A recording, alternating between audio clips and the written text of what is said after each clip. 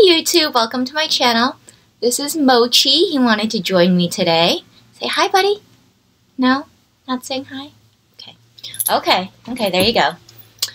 Anyway, welcome to my channel. I hope you're all having a great day. Today I wanted to do a review for you on my experience getting a Chanel wallet on a chain, or a Chanel WOC, repaired by leather surgeons. So I've had this Chanel wallet on a chain for about 5 years now, and I had bought it pre-loved. I bought it off of eBay, and at the time I had really wanted a Chanel wallet on a chain, but I really couldn't justify the price of buying it new. I was incredibly new to luxury at the time. I still feel like I'm new, but at the time I really just couldn't fathom paying what it costs new. So I found one off of eBay, and it was a steal. I got it for over half off, but part of the reason it was a steal is because it was damaged. So with the Chanel wallet on a chain, you can take the chain out of the bag and you can wear it as a crossbody, or you can double it over as a shoulder bag. And I loved that feature. I think the person before me probably also loved that feature, because what happened is when I received it, and I knew this before I bought it, but when I received it, the sides where the chain meets the flap when you wear it as a crossbody or a shoulder bag, the sides had really been rubbed raw, so it was like ripped and splitting, and the piping was exposed. So I knew that it was like that when I bought it. The pictures were very clear, but I was okay with it because I didn't think it was actually going to be something that was that hard to fix, and it didn't, for me, limit its functionality. So for me, I use the Chanel wallet on a chain as my regular full-size wallet, and I like doing that because I have it with me at all times, so it functions as my regular wallet. But then if I'm out and about and I don't want to take my big bag, or if I need a clutch and I didn't bring one, or I just want to bring a few things to run in somewhere, I have it with me to use as a clutch or a crossbody or a shoulder bag. So I have done that for the entire time I've had it, for years, and it's been really great for me that way. I love using it that way. That being said, using it as a shoulder bag or a crossbody when it was already damaged from being used that way probably wasn't the best. I'm not completely sure. I'm sure I damaged it more because it was already damaged. It was nothing I couldn't say that I noticed any more damage in the past 5 years, but I'm sure I did.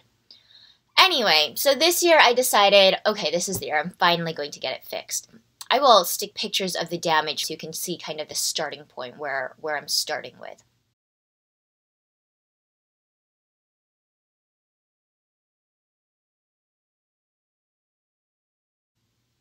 So you can see it's, the sides are ripped, you can see the piping, and I mean overall it kind of looks just like dingy and used, but the damage is what I was most concerned about. So I decided this year I'm definitely going to get it fixed, and I reached out to 4 different places. I reached out to Leather Pros, Rago Brothers, Purse Rehab, and leather surgeons. I had done preliminary research in all of them. I had looked at Yelp reviews, looked at their websites, Facebook, Instagram. I also posted on Purse Forum and various Facebook groups to kind of get a sense of other people's experience. I think they all are amazing companies. They all have really amazing before and afters on their websites, on their Instagrams, whatever it may be. And they all have really good reviews. People have had really great experiences with all of them. So I reached out. Leather Pros, I have some notes here. Leather Pros quoted me $175 to $200 plus $25 to ship the bag. They said that the fix would be noticeable because it's caviar leather. My bag is a caviar leather black WOC. So they said it would be noticeable, but that they would do their best to improve it and get it functional, and then the dye job that they would do would improve the overall look of the bag. They responded to me within 24 hours of me reaching out to them.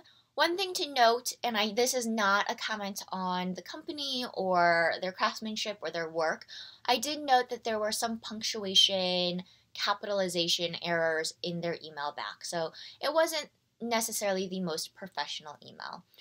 I don't think, again, that is a comment on the quality of the work that they do, but I know that for some people, the level of professionalism in an email is something that they care about. So I did want to note that. I'm not sure if there's a English as a second language issue or not, or, maybe they were on their phone. There's so many different things that can contribute to that sort of thing. So again, it's not I'm not trying to like bash them or diss them. It's just an observation I noticed. Moving on.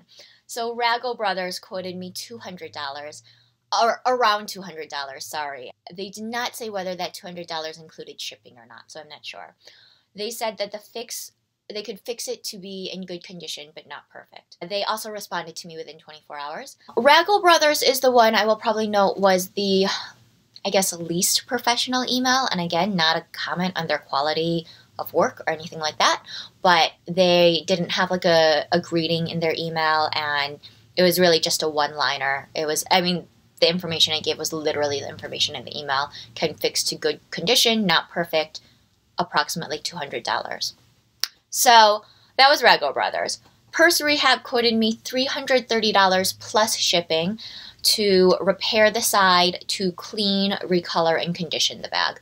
They also responded to me within 24 hours, and their email was very professional. Greeting, grammar was good, capitalization, punctuation, everything was spot on. And then Leather Surgeons quoted me $265. That included shipping. They also responded to me within 24 hours, and their email was probably the most professional and most detailed response. So they told me that there was no perfect fix because the sides were so damaged, but that they would definitely be able to improve it and make it functional.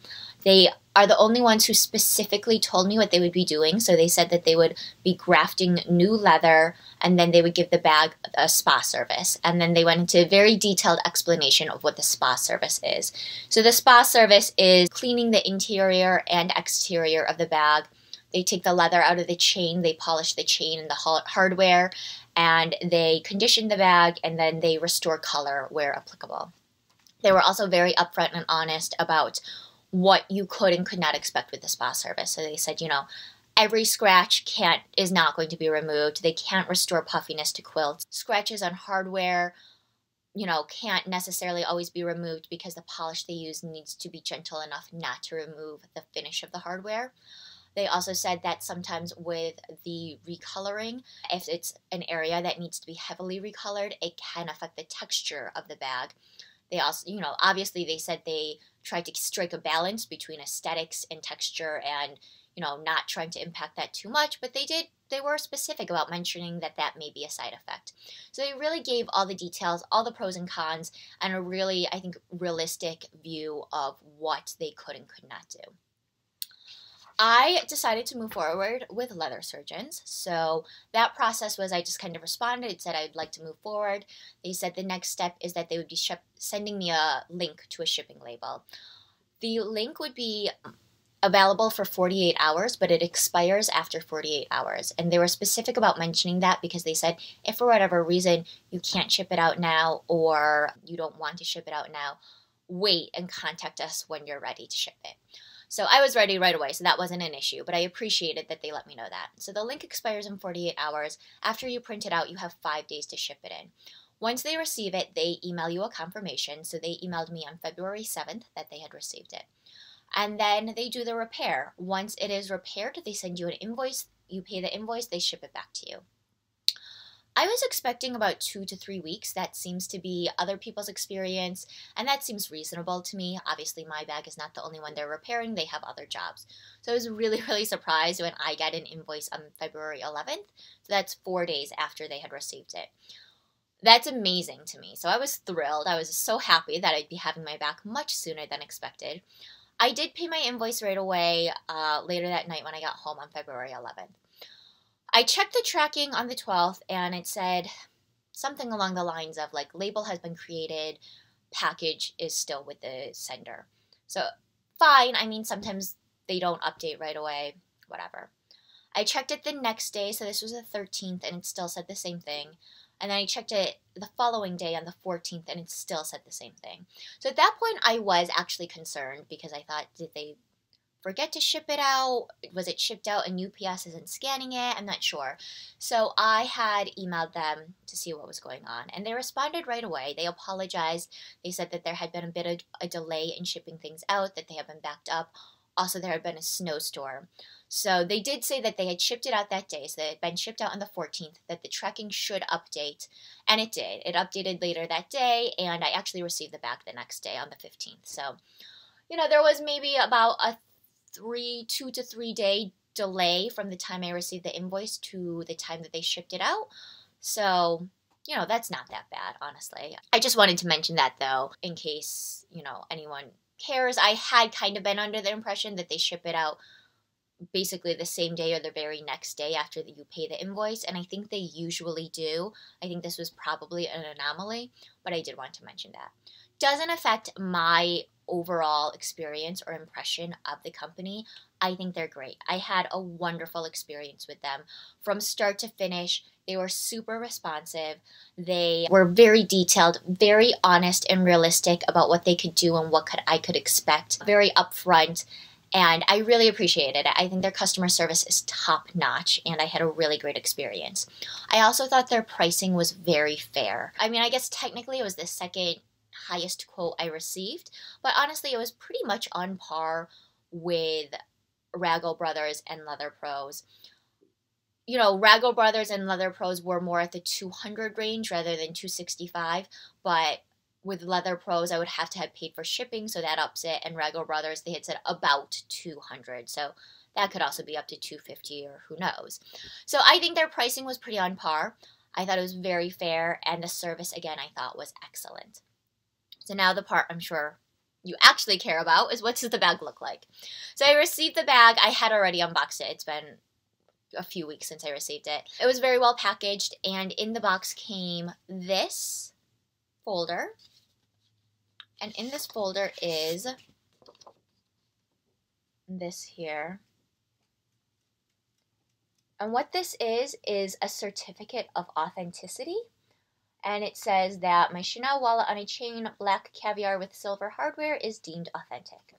So this is really nice. I had read, I think in the Purse forum, that other people had received this with their bags. So I think it might be something that they do with all their bags, or maybe all their Chanel bags that they repair. So I thought that was great. I didn't have concerns about its authenticity, but I think it's really nice that they included this, and should I ever want to sell the WOC, it's nice that I have this on hand because it provides another level of security for a potential buyer that the bag is actually authentic. The bag itself came in this leather surgeon's dust bag. This is a fairly thick, nice canvas dust bag, so it's not a super cheap one.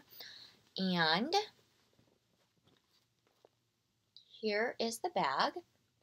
And so if you remember those pictures before, the sides were very noticeably damaged, and this is what it looks like now. Try to get it closer here. And so if you open it up,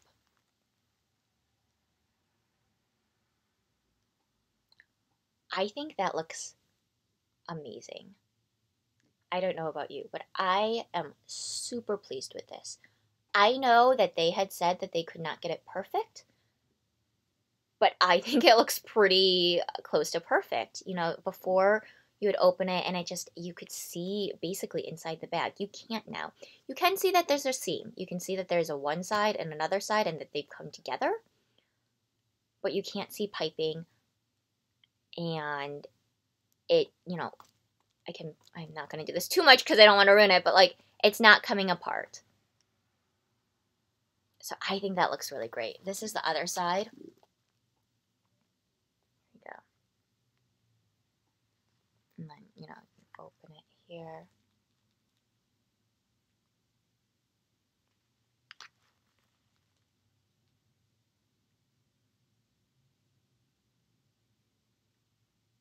And again, same thing. You can see that there's a top and a bottom side and the seams are together, but again, it's not opening up. You can't see the piping. I think it looks seamless. I think it looks amazing. I can feel like this part does feel thicker.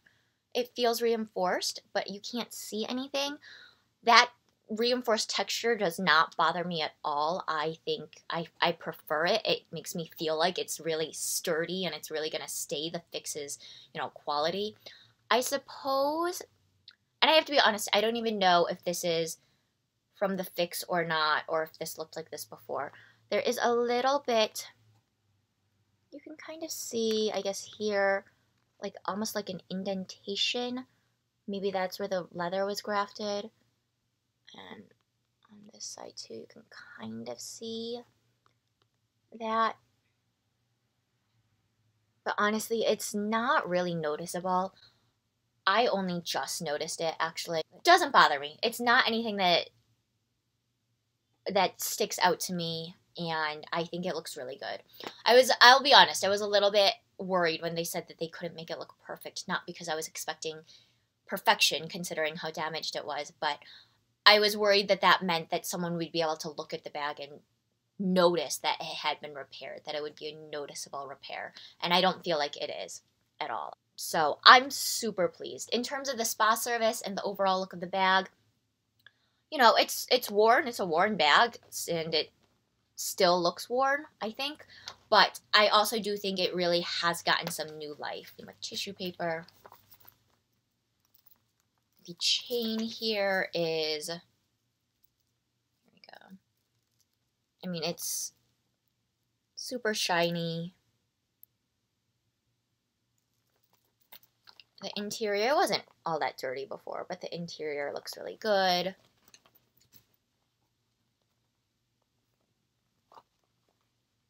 Here.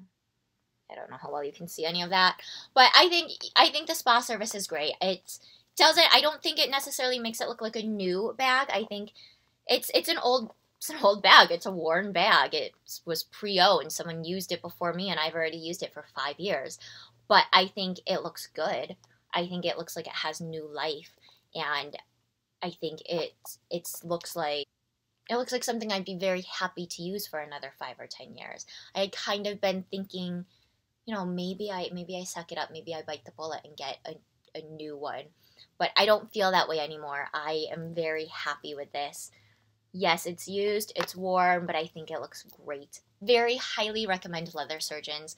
I am very pleased with the finished product that they gave me, and I am very, very pleased with their customer service as well. That is not to say that I don't recommend the other companies. I can't recommend them. I have no experience with them. I think based off of their photos and their websites and their social media, they all look like they do really quality work. But my only experience has been with Leather Surgeons, and I can definitely recommend them based off of my experience. And I would definitely use them again if I had another repair to do in the future. So I hope this has been helpful for some of you. If you have any questions, please do feel free to leave them in the comments below. I'd be happy to answer them. And if you like this video, I would really appreciate it if you would give it a thumbs up, and I would also really appreciate it if you would consider subscribing to this channel. Have a wonderful day, everyone. Thanks so much. Bye.